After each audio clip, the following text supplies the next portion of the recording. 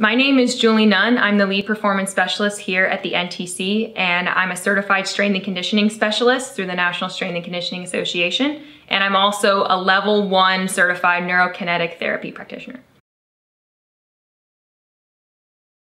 So my main area that I help the members is with our performance training, and one session that we just finished was the running form training. So we did that for 8 weeks. It was twice a week for an hour. And we went through an 8-week progression on working on running form, really from a biomechanical standpoint, how muscles are working in your gait and how to train them and what your limbs should be doing when you're running and how you should be striking your foot underneath your hip. And it was just to serve as a more efficient way to run.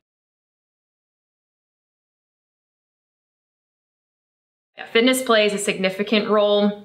If you only have one area to say, if you're eating right, that's good. But if you're just exercising, then that's just good too. But you want to have the nutrition and the fitness all together, kind of working together, so you can be as efficient as you can. So if you're sitting, especially when you're in a job where you're sitting for a long period of time and you're not moving, that's just a lot that you're missing out on. So the fitness plays a huge role in that. The NTC is a facility that you can meet really great people and you can enhance your fitness and your well-being and just be surrounded by really great people. I had the opportunity to train here as a high school athlete, so being here as an employee, it's really come full circle for me. So it's been a huge asset in my life on both ends. So I obviously think very highly of the National Training Center. It benefits the community, and one thing that I alluded to earlier with just having the youth sports programs, I benefited hugely from that when I was a high school athlete.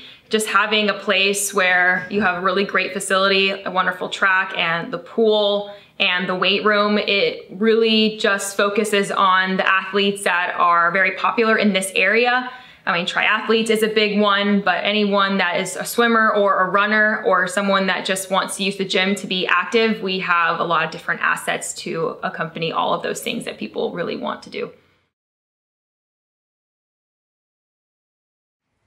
I love the sense of community and just the family aspect, and everyone is just there to support each other, and we all have our own unique aspects that we bring to the table, but we're all here to support each other in achieving the goal of enhancing the health and wellness and sports performance of people in our Claremont area and around the state. Anyone that comes to visit us, we just want to serve them.